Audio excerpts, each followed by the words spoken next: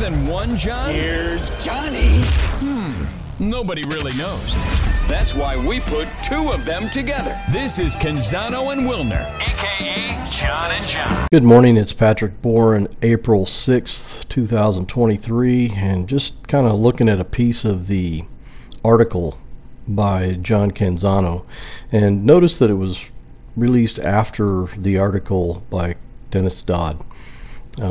Seems like he's just trying to do something to cheer people up or something, because what I wanted to look at is the language here. He clearly says in this article that the board likes the deal, that it is taking shape, but the conference presidents and chancellors don't seem to be in a hurry. So my issue is with the deal taking shape. As you can see in this painting, this is what it looks like when a painting's taking shape. Whereas the final picture here, clearly nothing like the one that's taking shape.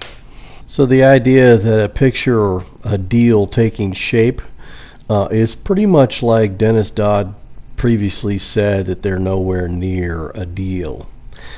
So I mean, even though Canzano tried to give this positive spin, the language that he used in his article as a deal that's, they like, the PAC leaders like the deal that's taking shape. Interesting. At any rate, this is the update, and I appreciate you guys.